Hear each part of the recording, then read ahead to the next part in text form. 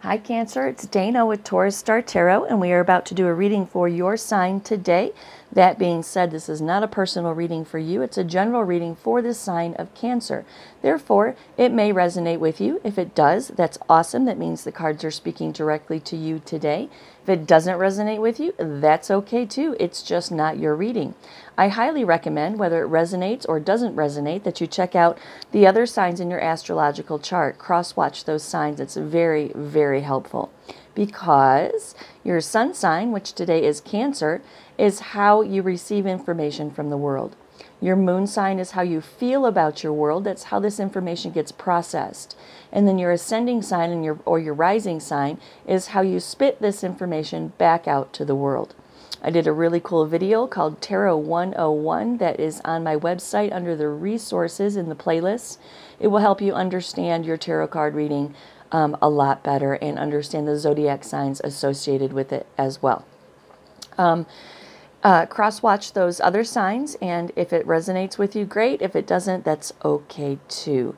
What else? Oh yeah, man, you guys, thank you so much for all of the personal readings that are just flooding into my inbox. I am just overwhelmed, and I'm so humbled that y'all trust me to do readings for your personal lives. That being said, also for 40 bucks, we can hook you up just like this, just for your situation, just for you.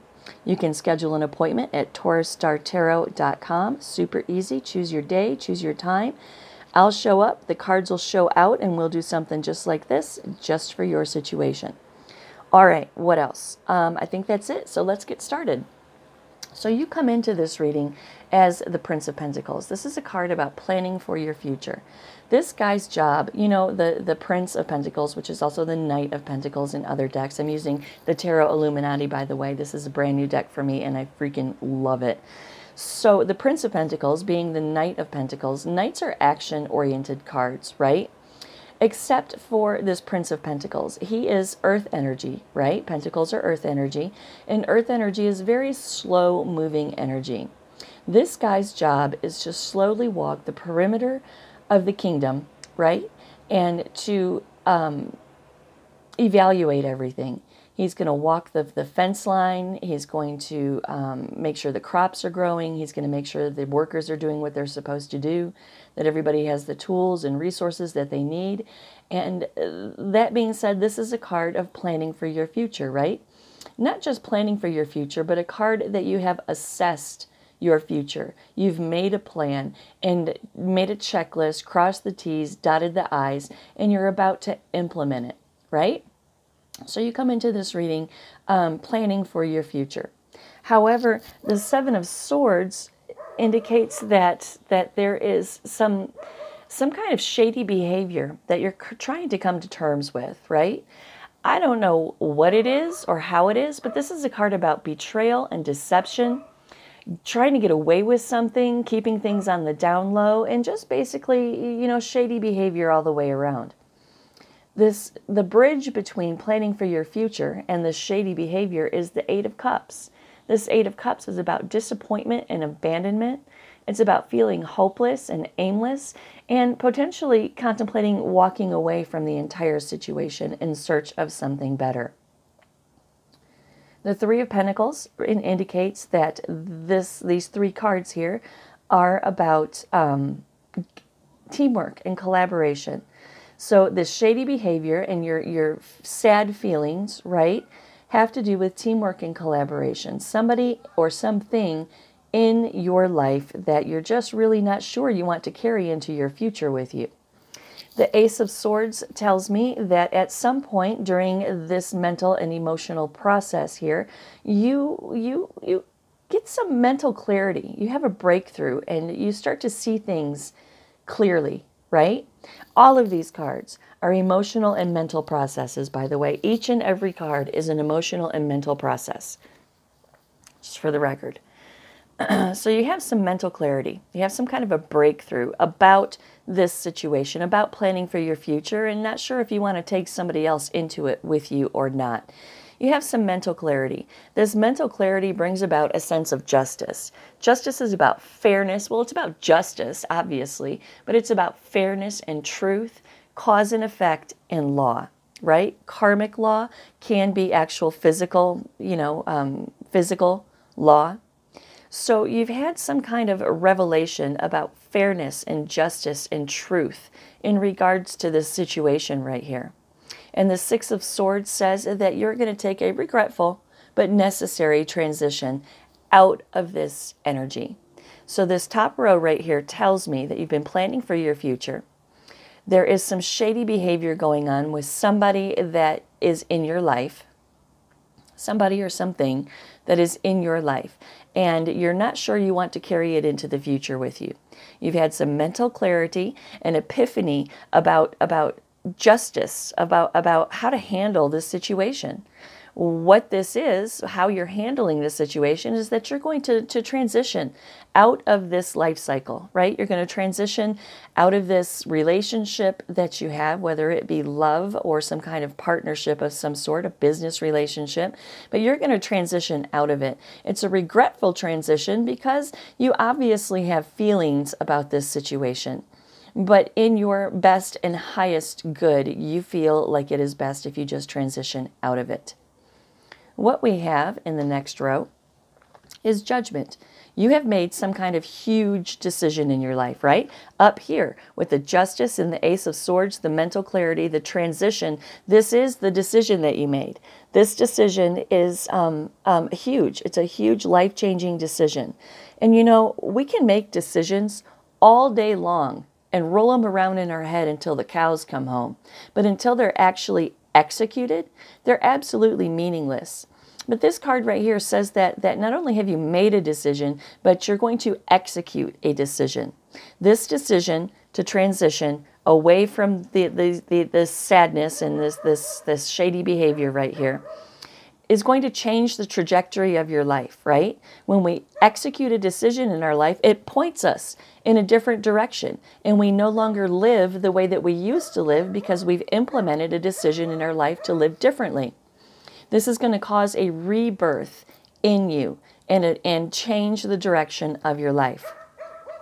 The King of Wands comes in and says that you're feeling really good about this decision. You feel like this decision is for your best and highest good. You are confident that you made the right decision, and you are absolutely in control going forward, executing this decision. Strength card comes in and says not only strength and courage and inner strength, right? But this is a card about trusting also. Trusting your path, trusting yourself, trusting that you have made the right decision in this situation. I mean, she's petting this lion like he's a house cat, and he's purring up on her like he's a house cat. There's absolute trust between the two of them. And that is the root of personal strength, of inner strength, is trusting that you have made the right decision. The Nine of Wands comes in and talks about having courage, right? It reiterates the whole courage thing right there. So not only do you need to trust, but you need to have actual courage to go forward with what you're going to do. It seems as though that, you know, you're like we all do when we make big decisions, particularly when it means leaving somebody that we've had the feels for in the past behind. It takes a lot of courage to do that, a lot of courage and strength, right? Here you are in the Four of Cups, the Four of Clubs, the Four of Cups, just evaluating, reevaluating, contemplating and reevaluating the entire situation, right? So you've made this decision, you're going to execute it, and now you're contemplating every angle, every avenue, every way this decision could affect your life. The Nine of Swords comes in and says that you are really, really contemplating this whole thing right here. Like I said with the Courage card, it's painful. It's painful to leave somebody that you've had the feels for behind and make the judgment call that they are no longer good for your future. So there you are in the Nine of Swords thinking about just that, right? The Nine of Swords is also a card of a painful lesson. So perhaps you're looking back on all of this as a painful lesson, which is a good thing, Cancer. It's a good thing because the word lesson is in there. It's a painful lesson. Because if we don't learn from the karmic situations in our life, we can never move forward into the next phase of our life. A lot of people spend their life in counterclockwise motion because they don't learn a lesson from the experience that they're going through right now. And, you know, if you believe in reincarnation or not, you'll come back and you'll repeat the same freaking thing over and over and over again until you get it. Because the universe does not release us to move on to something different until we've learned what we're supposed to learn from the cycle that we're currently in.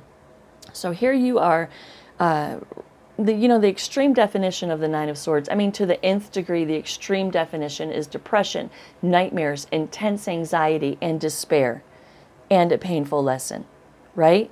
So that's what you're going through right here. Remember, all these cards are emotional and mental processes. So that's what you're going through right here. However, Temperance comes in and says, while you're in this Nine of Swords moment right here, while you're in the Four of Cups, contemplating and reevaluating everything in your life, Temperance comes in and says, while you're in this Nine of Swords and this Four of Cups energy right here, you find purpose. You find purpose. You find balance in your decision to move forward. The Eight of Wands comes in and says that you're going to do quick action, right? You're going to take quick action, speed, action, potentially traveling maybe, but it's definitely about movement and swift change. So this is you executing this decision right here. The Star card comes in and says, reiterates the whole trusting yourself thing right here, right? The Star card comes in and says hope, faith, purpose, renewal, and spirituality, right? Just like this Temperance card said that you're finding purpose in the decision that you've made in your life in general. The Star card reiterates that. You're finding purpose, right? You have faith that you're on the right track. You have hope in your faith that what you're doing is going to bring renewal and a sense of spirituality in your life. This card is saying that you know that you know that you know. And it's reassuring you that you know that this is the right thing for you to do. We have the Alchemist, which is the magician, right? This says that you're manifesting. You are manifesting. What are you manifesting? You're manifesting the Prince of Cups. This is the Knight of Cups, right? This is a card about romance and charm. It's also a card about a knight in shining armor. So what you're manifesting, I think what you are is your own freaking knight in shining armor. That's what I think this card is about. I think that you know, a knight in shining armor, that's a savior, right? He swoops in and he scoops up and he's like, oh, you know, I'm going to save you. You know, the whole Sleeping Beauty thing or the Rapunzel, the knight in shining armor, right? A savior. I think you are your own knight in shining armor. And this is what you're manifesting right here. You're manifesting your own love. Okay? You're manifesting the understanding that you and only you are your only true source of stability and independence. The Hermit card right here takes you into an energy of soul searching, doing some introspection and some soul searching, right? Being alone for a minute. The Hermit card is awesome because this is the only place in all of this dimension that nobody else is allowed. Nobody can share this moment with you, this hermit moment, when you're inside and you're soul searching and you're asking that source that is there for you when you go to be quiet and seek wisdom and inner guidance, whatever that is for you. That's who you're spending time with right there. And you're holding up the lantern and trying to light the path forward, right? And you're contemplating. Well, what are you contemplating? Well, the next cards that come out say that you are contemplating some kind of a commitment. some kind of a commitment in regards to a new beginning and a new journey in your life. How committed are you to leaving all of this behind and going forward on a new journey? You know, the Fool card, you can't, he has nothing with him. He has a walking stick and a satchel and his dog, and that's it. That's all he has. So when you go into a new beginning and a new journey in your life, you have to go naked. You have to go with no expectations. You have to go with no baggage. You can't take anything with you. Physical, emotional, mental, you can't take it with you. You have to start fresh and clean and new. And this is what you're contemplating right here in regards to committing to this new journey in your life. You're contemplating, can you do it? Is it really, really, really what you want to do? Do you want to do it alone? Do you want to leave all of this behind? You're giving it one last good go round before you actually take the next step off of that cliff into your new journey. Now the Hierophant comes in and talks about commitment, right? You're contemplating in this hermit mode if you're committed to this. Are you, Cancer? Are you committed to taking a new journey and a new beginning? Are you committed to leaving the bullshit behind? Are you committed to a new journey? Are you committed to all of this, Cancer? This commitment card right here is that. Are you committed to leaving all of this behind? Are you committed to hope, faith, purpose, and renewal in your life? Are you committed to being self-sufficient, to being your own savior, to being your own knight in shining armor? That's totally a personal thing right there, right? But you're going to go through these emotions. Just know that you will. Okay, what's next is the Princess of Pentacles, right? This is the Page of Pentacles. This is the manifestation of a new opportunity in your life.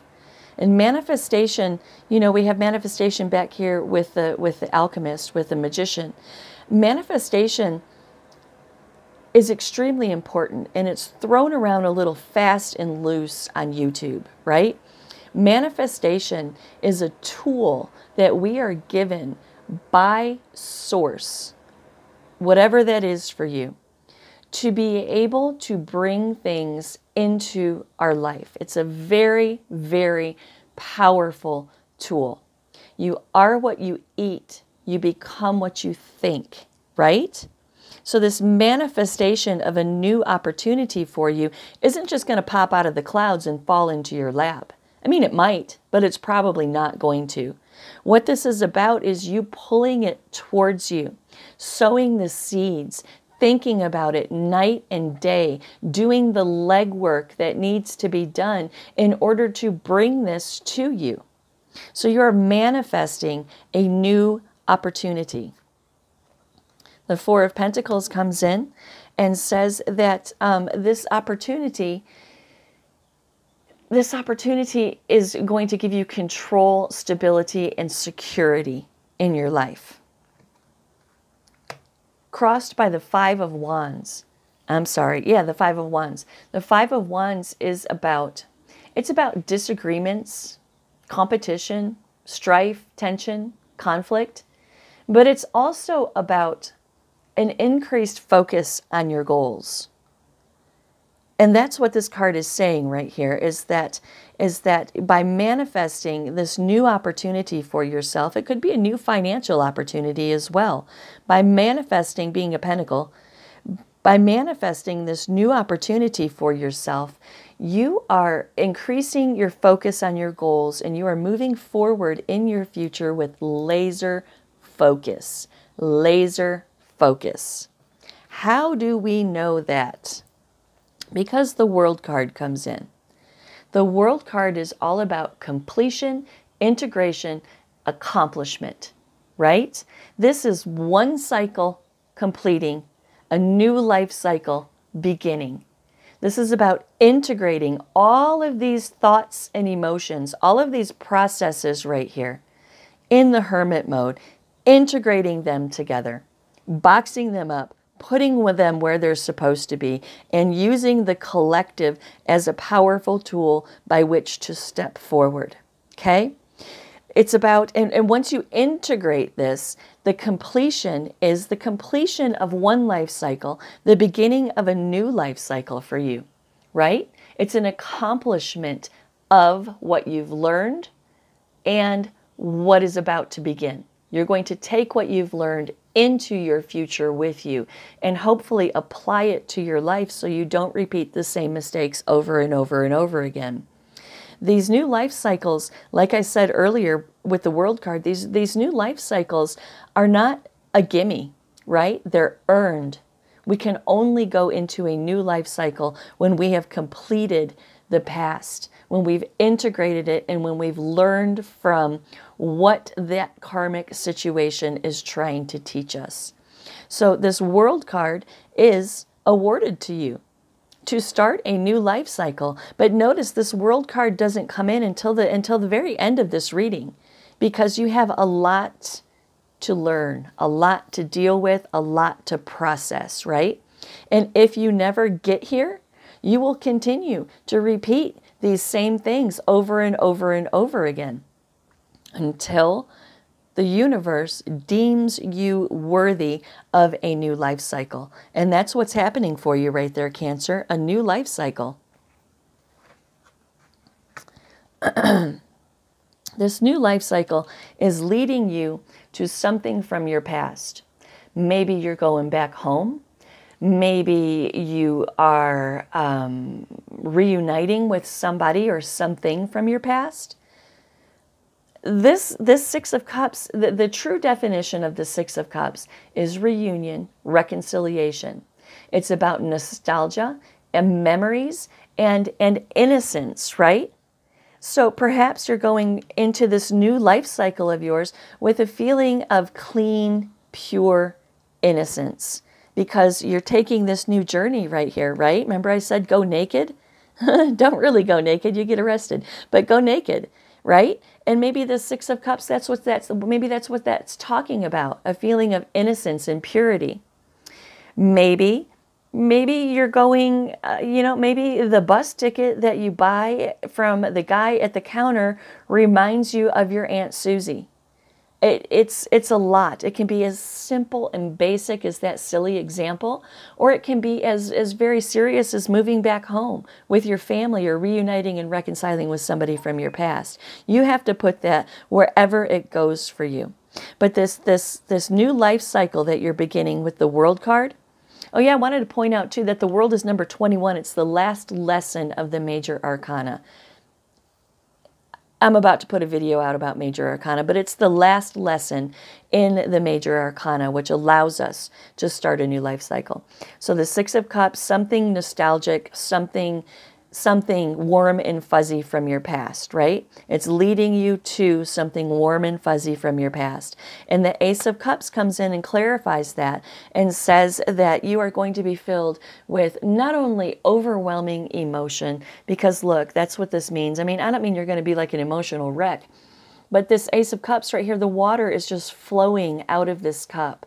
And water is emotions and feelings, right?